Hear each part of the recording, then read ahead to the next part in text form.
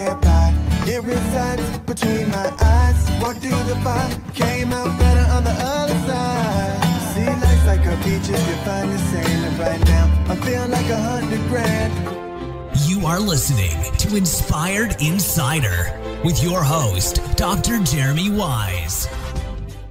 Dr. Jeremy Hoyes here, founder of InspiredInsider.com, where I talk with inspirational entrepreneurs and leaders. Today is no different. I have Devon Bate of SEO Brothers.co. And Devon, before I formally introduce you, I always like to point out other episodes people should check out of the podcast. This is going to be a great story because what's fascinating about Devon, I think is relatable, is both him and his brother had full-time jobs, and they started this on the side and grew it so that they could be their full-time thing. I think I can relate to that. Many people I know in my universe can relate to that too. So we'll talk about the journey. And the journey of white label is pretty interesting too, as well. But check out the other episodes. I did a few episodes with Jason Swank. Jason Swank grew his agency to over 8 figures and then sold it. And then I did another episode about what he's doing more currently, where he's been buying up agencies, and he has an agency group that he supports to help grow agency owners. So check those out. Todd Taskey is also another good one, especially in the agency series. He basically pairs agencies with private equity and helps sell agencies. And so he has the Second Bite podcast. Sometimes these agencies make more on the second bite than they do on the first, because the private equity sells again, and they make more with the rolled in percentage. So it's interesting how he thinks about valuations and selling companies and things like that. And I also did one with John Warlow. Speaking of selling companies, he wrote Built to Sell. He's got the Built to Sell podcast. Check that one out as well. Really good. And this episode is brought to you by Rise 25. At Rise 25, we help businesses give to and connect to their Dream 100 relationships and partnerships. And how do we do that? We actually help a company run their podcast. We're an easy button for a company to launch and run a podcast. We do the full strategy, the accountability, and the full execution to make it easy. Devon, we call ourselves the magic elves that work in the background to make it look easy for the host and for the company, so they can just run their business, develop relationships, and that's what they can focus in on. Much like Devon behind the scenes is basically helping fuel people's SEO for their companies and with their clients. So the number one thing in my life is relationships. I'm always looking at ways to give to my best relationships, and I've found no better way over the past decade to profile the people in companies I most admire and share with the world what they're working on. So if you have thought about podcasting, you should. If you have questions, go to rise25.com. We have a lot of free resources, and you can email us at support@rise25.com. And I'm excited to introduce Devon Bate. He's the co-founder of SEO Brothers with his brother, Adam. They're fully remote. It's funny, even back when it wasn't normal, they were fully remote. And actually, when I was looking back at, I think it was a video, I don't know what it was, 5 years ago or something like that, you had all the team members on talking about where they were fully remote. Now, after COVID especially, that's a little bit more normal, but you've been doing this for many years now. SEO Brothers specializes in white label SEO. They've helped over 100 agencies, all sizes, start, grow, and scale their SEO offering. And prior to SEO Brothers, Devon worked in finance and real estate consulting, and we'll dig into that a little bit. But Devon, thanks for joining me. Yeah, it's a pleasure to be here. Thanks for having me. So I want you to take me back. We'll talk about, SEO Brothers, and people can check it out at SEOBrothers.co and what you do there. But take me back. You and your brother, you're working full-time jobs, and you decide to have a contest between the two of you. Yeah. So this would have been back in 2016, I believe. I can take it back slightly 1 year further. We started in 2015. Adam's actually, he's 7 years older than I am. So he had already sold a web development company, was branching out on his own, convinced me to start this agency together. SEO was what he was really enjoying. He was going to teach me. Let's dive in. He took a full-time job 2 weeks later after I quit my job. I tried to run it a little bit solo. We can dive more into that as well if you'd like. But after about a year, came to realize, maybe this should have started on the side instead of diving right in. Didn't quite have the savings in order to carry cost of living there. So I took a job in SEO, got really familiar, multi-location. And then, because it was on the side, we decided, let's start a new brand. At the time, it was an agency in Latin. No one could ever pronounce it. It wasn't great. So we started SEO Brothers. We were going to do this together. It started as sort of a case study. We were just writing about SEO. He was at an agency, so he couldn't really compete anymore. But we decided to have a competition. And at the time, I believe his was Vegan Life. He was recently vegan, and mine was Wine Life. I had recently started taking a few of the WSET courses, learning a fair bit more about wine. Certainly a different lifestyle, but it was, how can we each rank our sites? How can we monetize it? Is it subscription box style? Unfortunately, or fortunately, the exposure from our own SEO and SEO Brothers started picking up. I was able to pick up some clients on the side. Didn't really have time to, bring that to fruition. We have the domains. I think we just finally stopped paying for them this past year, 6 years later. We've got way too many domains we were paying for. So it was time to let that one go. But I think it would have been really neat, but it was we don't really have clients. How can we prove ourselves? How can we show, if we're going to be SEO consultants, white label SEO, how can we show, that we're capable, show off our skills before we get clients? But things started picking up before we got there. So probably for the best, I guess. Yeah. So you were, showcasing what you were doing, and you kind of publicly announced it. What did you learn at that time? Because, ranking and monetizing, and it's a lot different, right? What you were doing, like a vegan life and wine life. It's a lot harder to monetize something like that than like an actual business that can bring in clients and monetize, right? So that's very difficult to do. But what did you learn about ranking and monetizing at that time? Well, at that time we didn't really get to the monetizing phase. So the learnings from that, unfortunately, weren't there.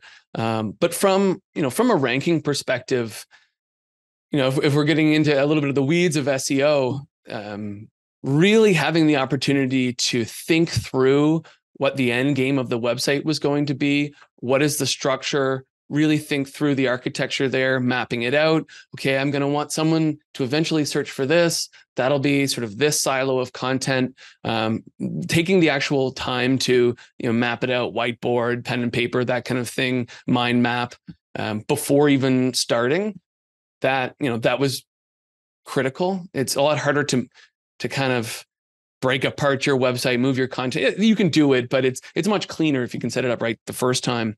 And good siloed content. So I think there's an image I used to use anytime I would do a presentation. It was kind of, you look at a jar of Skittles with all the different colors in it versus 5 different jars, each with their own color. It's so much more appealing to the eyes.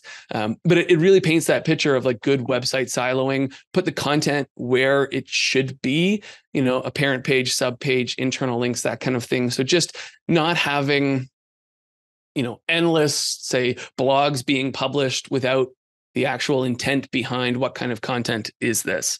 A big difference back then, I guess, than now, though, is once you had decent enough content, link building was while it's still a very big play today, back then you could almost outlink bad content with powerful enough links, relevant enough links. Whereas, now I think the change over time is content is so pivotal. Google has gotten so much better at, reading it, digesting it, figuring it out. Thin, bad content, unless you don't have any competition in the space, that's just not the way it is anymore. What's some mistakes you see people make? Because even on, you have, again, help a lot of agencies. So you have a little bit broader perspective than just maybe an agency that's serving one niche. You kind of see it across a bunch of different niches. What are some mistakes people are making? Because probably people listening here have companies and they're wondering, what should I be doing or what should I not be doing? Yeah, from at least, the mistakes that we see agencies make, say, with clients, it's really expectation setting out of the gate is probably the biggest mistake, especially if you're going to work with a white label provider like us. And if we aren't aligned on what you sold your client, and then you come and buy the solution from us, and there isn't that collaboration on, are they actually expecting what we're providing as it comes through you? So I think that's a big one, just aligning on, do they understand what SEO is, long-term strategy, and are they, like, what is their priority? Is it phone calls and booked appointments? If it's a dentist, do they just want butts and seats? Or, sometimes we've worked with clients, mostly out west, back sort of oil and gas industry. A lot of it was just, I see my competitor ranking for this. I want to be ahead of them. I don't care if there's search volume. I'm willing to pay to beat them.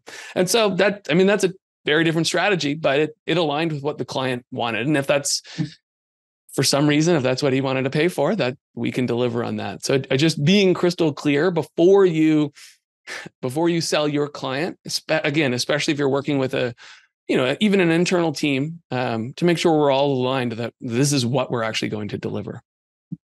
That's a good point with the expectations, especially with SEO, right? How do you recommend, because you're coaching your clients too and educating them on how to best go back and sell this sometimes, right? What do you tell them? Because to say, hey, this is a long-term strategy. This could take whatever, 6 months, a year, depending on the term that people are trying to rank for. Mm-hmm. But I'm sure they're getting from their clients, well, how quickly are we going to see results? How do you tell them to navigate this setting expectation conversation? Yeah, well, and that's where it gets a little messy. I need to have a good relationship with our agency partner to understand what their in-house capabilities are, to make sure what I'm coaching aligns. But like, really, in terms of how we help them, say, sell SEO, really, the term investment, I feel like, gets thrown around a lot. Paid ads, it's like a faucet. You can turn it on, pay for that click, you get that lead. Whereas you're actually investing in your website. You're adding content to your website. You're cleaning up the structure of your website. You're getting links and building domain authority for your website. So it very much is a longer term strategy, like an investment. Likewise, ideally, over long term, you see those returns in, say, an investment portfolio, but you'll also see some drops along the way, right? The idea is to be trending upward, but there will be peaks and valleys as we get there. So setting that up ahead of time, that this isn't a linear, I want month over month over month over month growth. That's a big one. And another one, I guess, with SEO is that we're also not demand generating in this. So if you're in a market and they're just, especially if you're locally constrained and you're in rural Newfoundland in Canada and there's 2,000 people and you're a dentist, then if you're number one, even if you had 5 sites and you were number 1, 2, 3, 4, 5, there's only so many people looking for a dentist. We can't create demand. So we've had, for some reason, and that's a little bit more obvious, but there are certain circumstances where clients just forever expect growth, as if more people are all of a sudden going to be searching for them. So it's more about capturing that demand, is another big part of it as well. Yeah, that's a good point. Yeah, you can't create demand. But yeah. I like the metaphor of the investment portfolio. That's a good one, because I can see how that follows. Yeah, we are investing, but also it's not going to just keep growing. Like the stock market could drop and then, come back up. It's a long-term investment. What are some of the biggest objections that you or your partners get, and then how do you recommend handling them?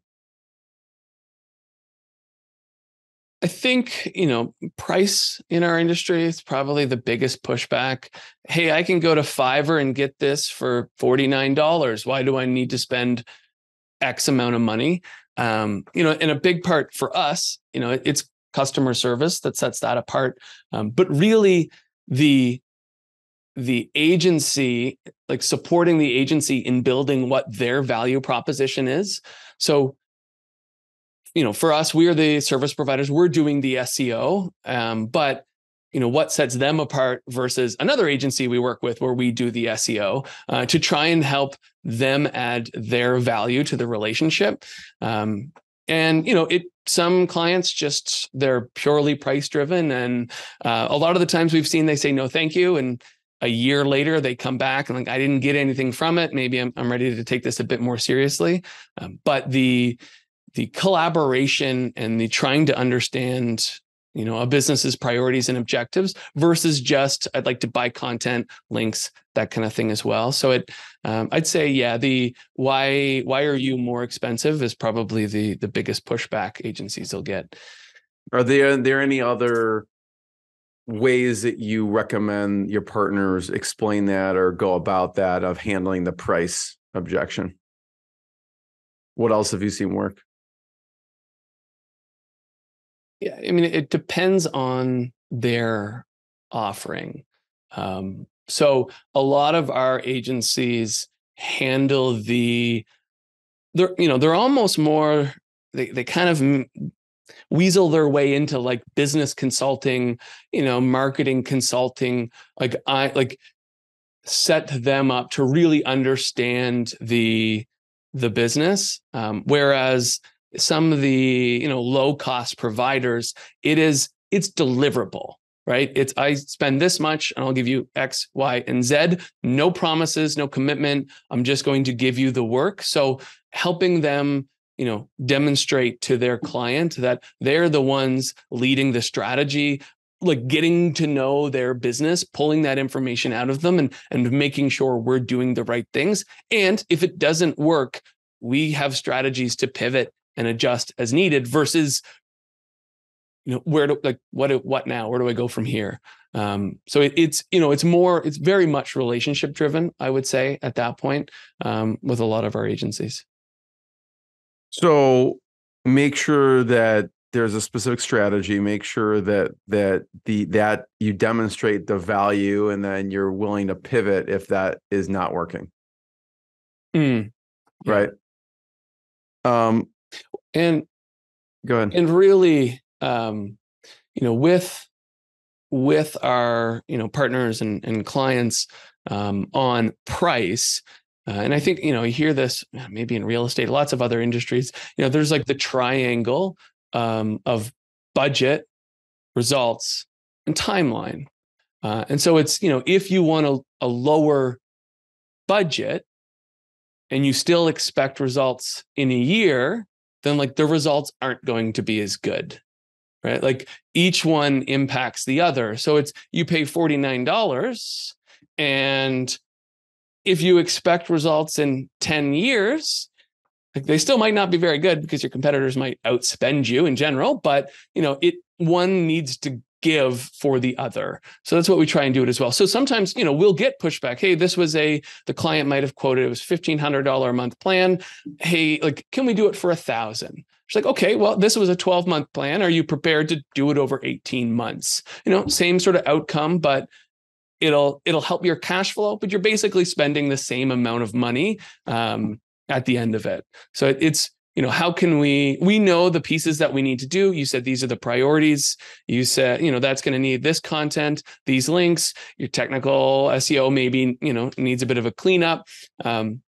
How aggressive do you want to be in rolling some of this out? So it's almost more like financing a project over a longer period is also another way to still deliver the same value, but just bring it out a little bit longer.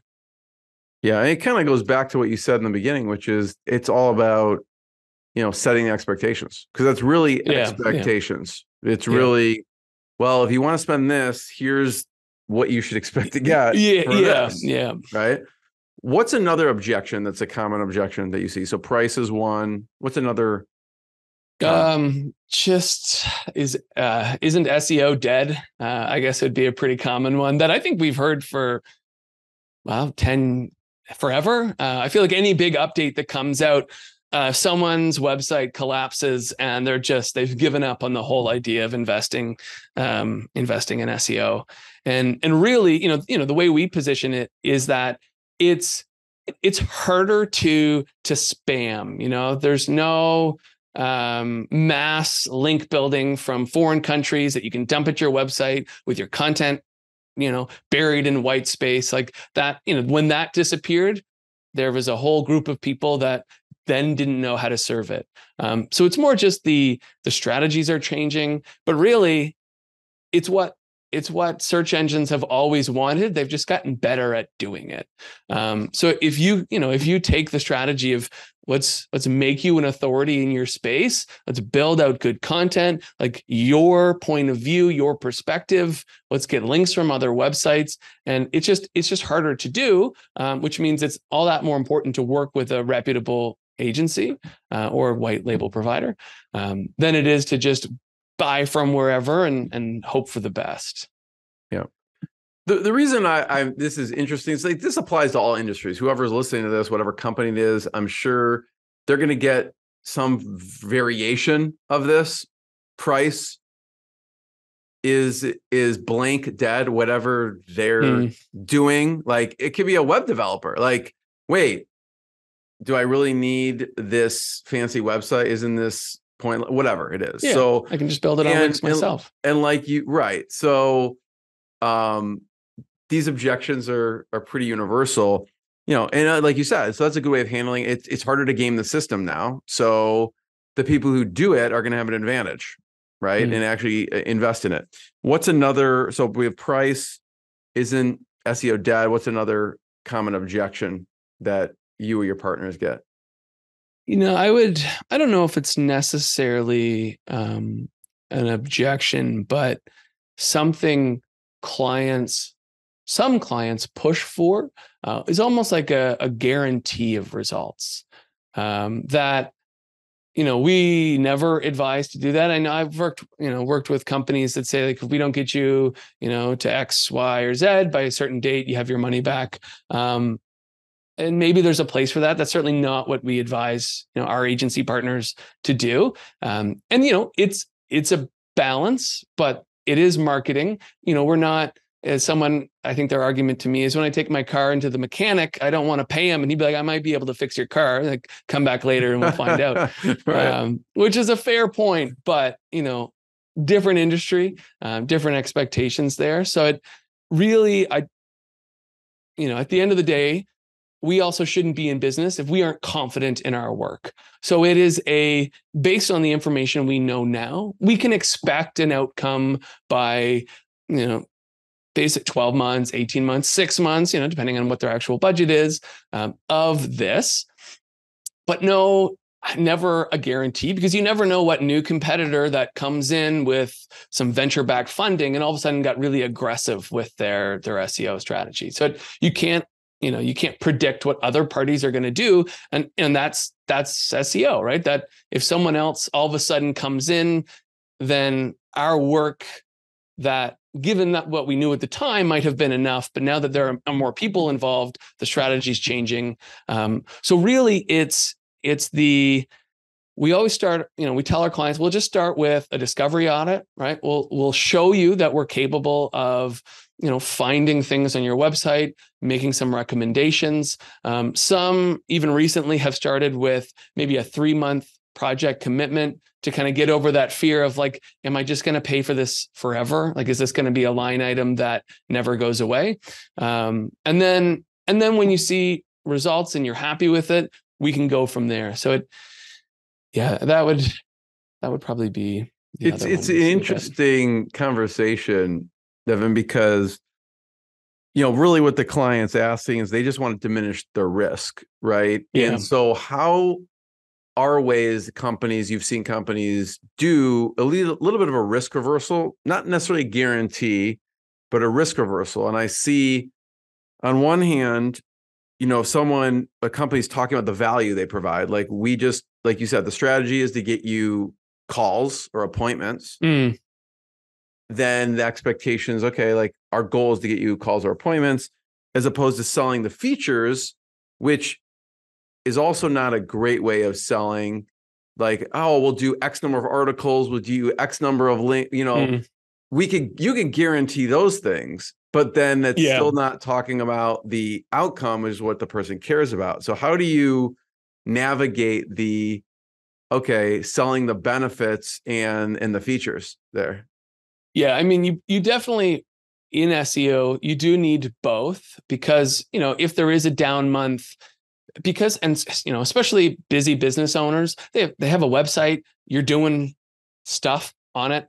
Most of them don't even read the content. Like they don't really know. So if results are down, they need some sort of like, have you been doing any work? Like I need proof you are doing something, right? That's always, so, we have deliverables that are for our partner that they can share with the client. We try to be as transparent as possible because there is that, what are you even doing? So that like the features, while not necessarily great for the sale, are critical to just show, because there are there are companies out there that, sign people up for an SEO program. Maybe they optimize a couple page titles in Yoast, and then it's just a monthly fee and they're not really delivering any ongoing value. So that piece is still very important. But from the benefit side, we try to relate it to what their industry is. So using that, dentist as an example, most dentists will know what is the average even annual value of a new patient. Maybe it's $600 for a patient. And how many calls, and really, I guess, looking at, search volume in their market. So if there are 100 people searching a month and, if we can get you to position 1, maybe that's 30% of those 100 people will visit your website. Ideally, it's going to be much better if they're a business that has an existing website, has, maybe Google Analytics or some sort of tracking already, so that we can look at, you seem to be converting at this percentage. There is this opportunity in search volume. We're confident we can get you here by 12 months, which means this many more calls, which then means this many more patients and this much more money. And that's a positive ROI for you. So it can get a little cumbersome because unfortunately there are a lot of businesses that don't have that information, especially smaller local businesses. They don't always have a great way of tracking that. And some of our agencies have actually almost become more operational consultants as they move further. Like, okay, you say it's not working. We see conversions. Let's set up call tracking. Okay, now it's almost, I'm listening to the phone. You're actually, you never answer it on time, or so-and-so's rude. And then it's like, we can't close the business for you. And then they get into offering some of that. So some of that can happen certainly along the way as well. We obviously stay out of that side. That's how the agency sees they can start providing more value, working with at least some of the smaller local businesses. There's a lot of pieces. There's a lot of moving pieces with this. And it's like, even like you said, let's say you do exactly what you say and you get people hitting to the page and they call and then no one answers the phone. Yeah. Right. Exactly. So like everything that everyone's worked for at that point falls to the wayside. Yeah. So from what you're saying, it sounds like communication, education of the clients are key. The expectations are key. Communication, education are key, because if you're communicating, like you said, let's say the dentist gets an implant client, like after month 6, that could pay for you for 3 years. Yeah. But the client's sometimes thinking, what have you done for me lately? Right. And so the next month, nothing, the next month, nothing. But if the partner or you educate the client, be like, this paid for us for 3 years, then they're still probably thinking, what have you done for me lately? But it helps a little bit on that education and communication standpoint. It does. And bigger businesses we've worked with seemed like I mentioned, a while ago, sort of Western Canada energy sector, they understood, like, I'll pay for this for 2 years. If I get one client out of it, that pays for 5 more years of this. So some of them certainly do. But it's more being able to show this actually came from our work. I guess at the end of the day, that's the important part. Not just, I think they just would have called anyway. I thought this was a referral or something like that. That kind of goes into, so setting expectations, communication, education. Another one that it seems that you just mentioned is choosing the right clients, right? Like a client that actually has the right expectations to start with. Talk about that for a second. Who's ideal clients for you, or who's not? Who have you found they don't come in with realistic expectations? They, want it done yesterday, et cetera.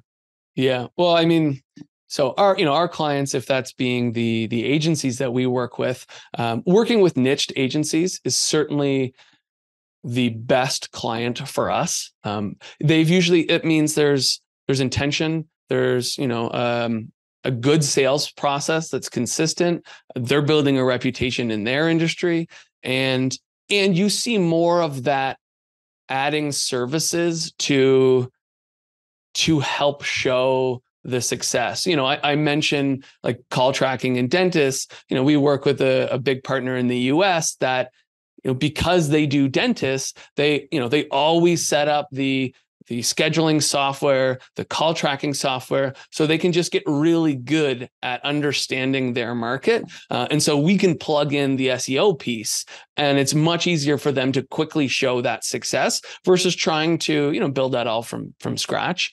I would say, that would be, that's our ideal partner. And so we always recommend for all of our agencies to, if they can, and if they're open to it, to niche into something that makes sense for them. It just makes it a lot easier, especially in the white label. We can really work on a consistent solution. We can get our costs down. Hey, we've noticed, doing this, that, it is kind of almost then a built for them productized service. Most of the time when we do these, it works consistently. And so you can sell it without getting a proposal every time from us. You know what results to expect, and we can just scale together like that. I'm curious, Devon, if there's cases where that makes sense, right? Specializing, niching, and this is a constant conversation I'm sure I've heard a lot of agencies have internally.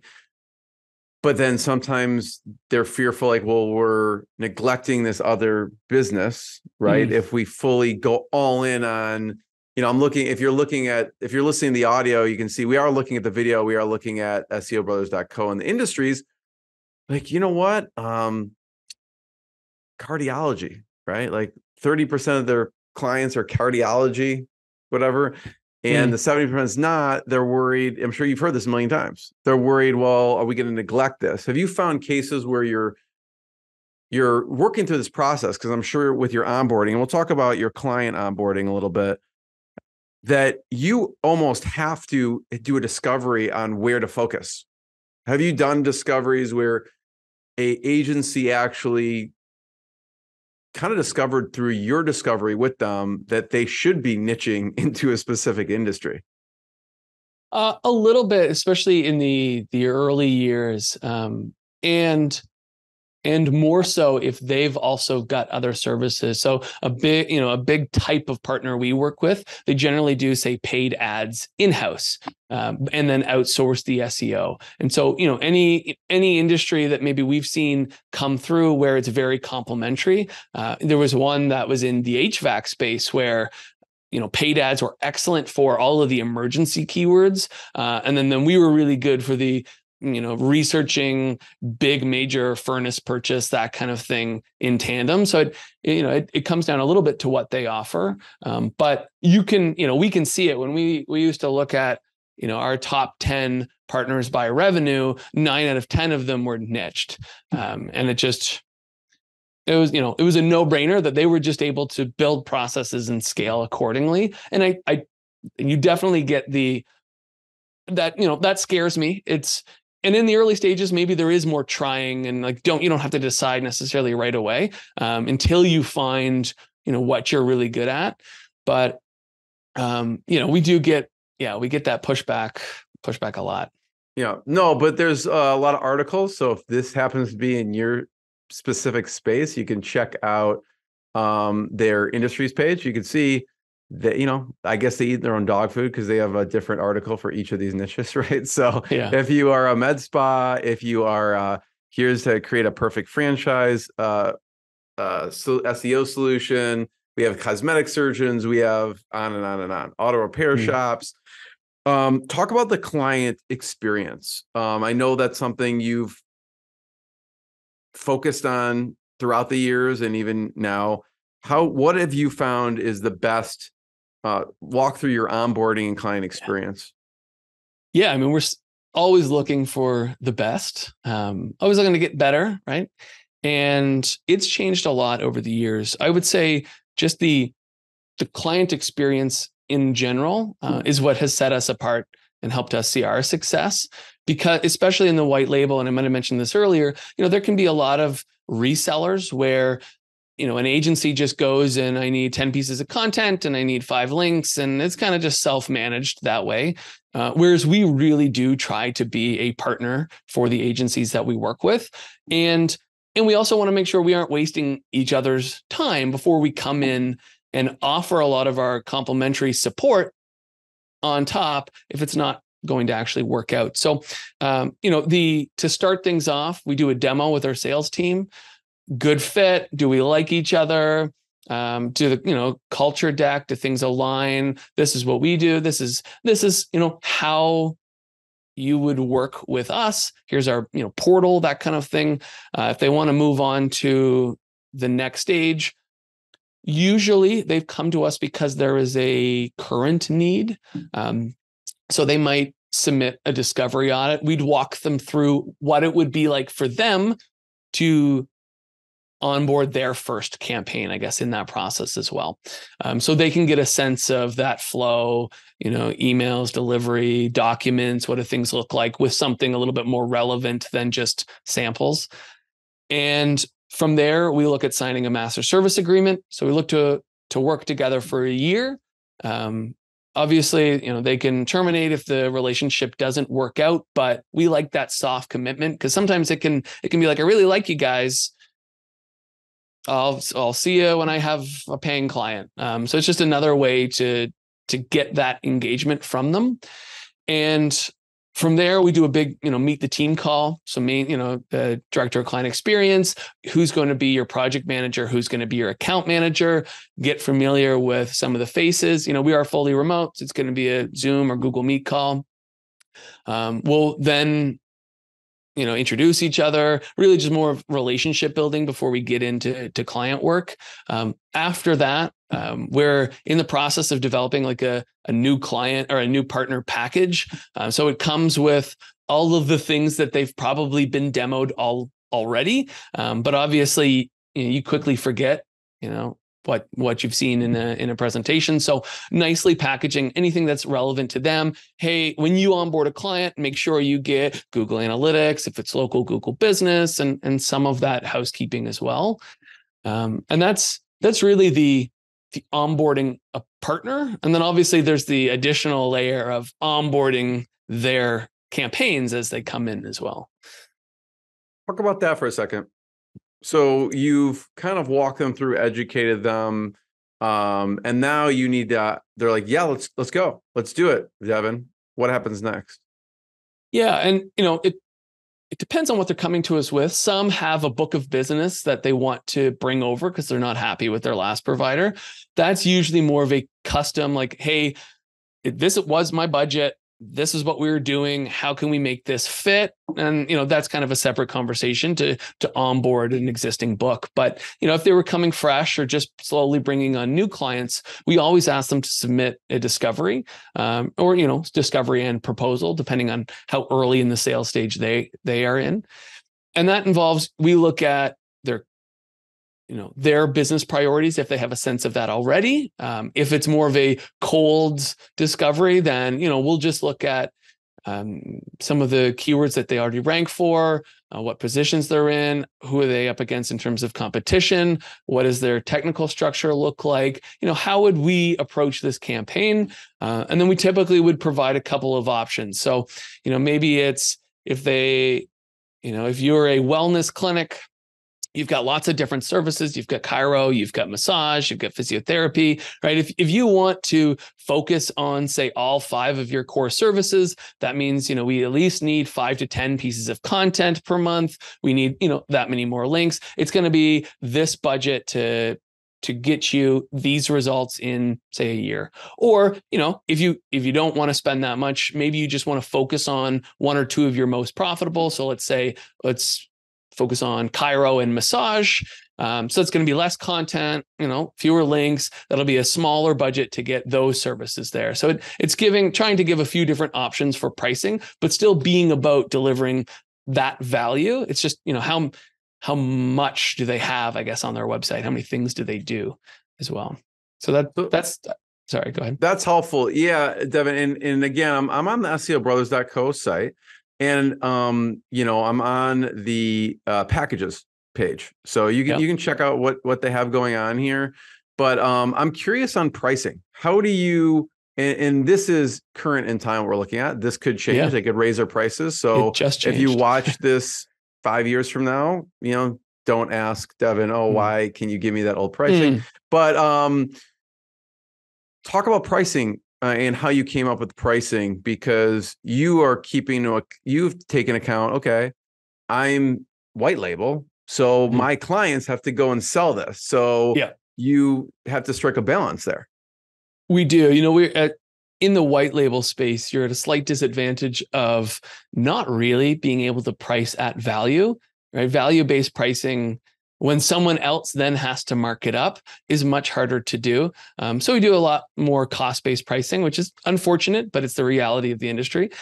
And we actually just overhauled our pricing structure a little bit to make our managed campaign more of a managed campaign. And so what I mean by that is the way our ongoing campaigns work, unless you're we've got a, partner with 90 locations and it's a scalable, very specific, like I mentioned before, we build custom solutions. If you're an agency that's hyper niched and you want to grow that way, for, smaller to medium-sized agencies, our managed campaign, it's really a $500 pay to play fee, base fee, with $100 of, we almost say it like SEO spend.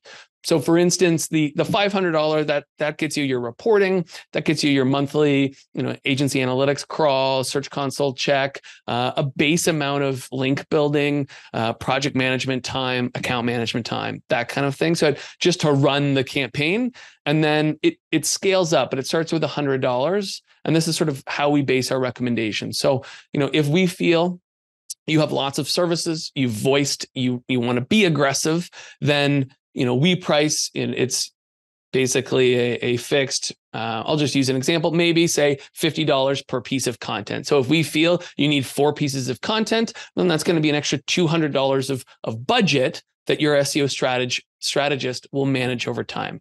So the way we look at it is it's not necessarily a fixed scope. It's, say, a range of 2 to 6 pieces of content and maybe 2 to 8 links, but based on a quarterly basis, what we feel is the next, in your best interest, the next best thing for your website this quarter. Maybe we need more content early on and fewer links while we build out more of a site structure for you. And then as we progress into future quarters, maybe that mix changes a little bit as well. Obviously, Google Business and local plays into that, but it's kind of like a $500 for a strategist to manage your SEO spend. And that scales up based on how many pieces or components, we call them, of SEO we think your website needs in that discovery process.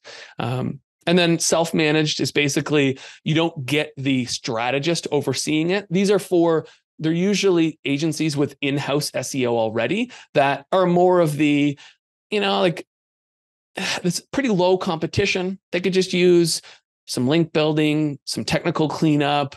I know what I'm doing. You get your reports, but you don't get the, why isn't this performing? What's happening here? You kind of have to know what you're ordering. That we package as a campaign instead of necessarily, a la carte content links, that kind of thing. But if they say, why isn't this performing? We'll move, you don't have enough budget. Let's move to a managed campaign and we can lead the strategy there. Yeah. No, thanks for walking through that. And then I'm sure you get all over the place, but do you have a recommendation on how much should your clients sell things for? right? Like, Yeah. I'm thinking I can kind of compare it to, retail, right? If someone's in a grocery store, I don't know the actual metrics, but let's say they're selling to the grocery store for, $3, and the grocery store is going to sell it for $6. They want 100% markup or whatever it is. So what do you recommend as far as pricing goes for your clients? We generally recommend a 100% markup. There are certain industries that maybe you can't get away with that. There are some industries where the value is just outrageous and they're 5 times as much. But it also depends on the value that they're showing up with as well. So like I mentioned, the dental example, if the call tracking and patient booking and all of that kind of gets bundled into it, the value, it's probably going to actually get marked up a fair bit more because it all seems even more valuable. But we always shoot for 50% is the cost. And so the early days, and I see a picture of Jeff and Matt there from Rocket Barn, that was it. It was, you go out and every quote I'm going to give you is 50%, cost of retail pricing. So that is, that has carried forward. That is what we try to encourage our agency partners to sell for. Talk about Rocket Barn. Great company. It's actually Matt recently bought out Jeff, so it's just Matt now. But they found us when I was living in Waterloo, Ontario, in Canada, about 6 years ago. We ranked for a Waterloo SEO term, so our own organic helped us get found by these two.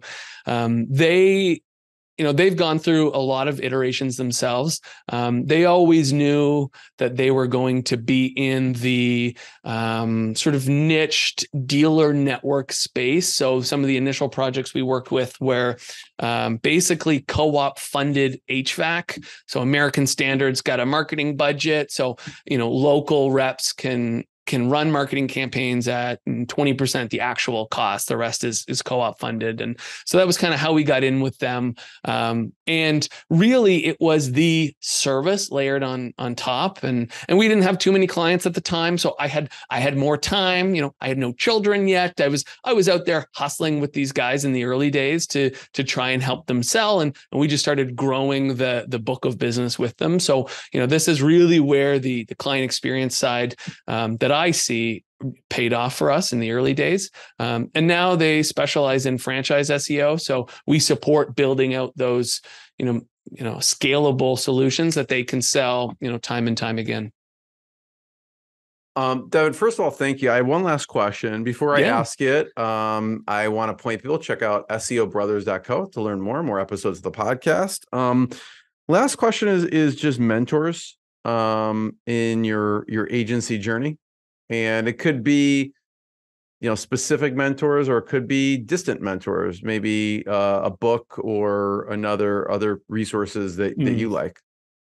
Yeah, 2 come to mind. Obviously, my brother Adam, he's got 7 years on me. He mentored me through all of the technical, the actual SEO side of things. My background, I studied finance, dabbled in real estate. So, the industry knowledge really came from him. I guess to take it back to, maybe a book. I haven't really recently read as many business/agency books. Built to Sell is a great one. But Jocko Willink's Extreme Ownership and Leadership Strategy and Tactics, more on the leadership and personal development side. I've reread those many times. As we've grown a team, it was one thing to go out, be friendly, build relationships with clients, sell SEO, deliver work. But, all of a sudden you start growing and a team gets building. That skill was never really practiced. And so I turned to those two were, really great books that I've listened to a few times over. Awesome. Everyone check out more episodes of the podcast, SEObrothers.co. Devon, thanks so much. Yeah, it's been a pleasure. Thanks for having me. What I got, you can't buy. It resides between my eyes. Walked through the fire, came out better on the other side. See, life's like a beach if you find the sand. And right now, I'm feeling like $100 grand.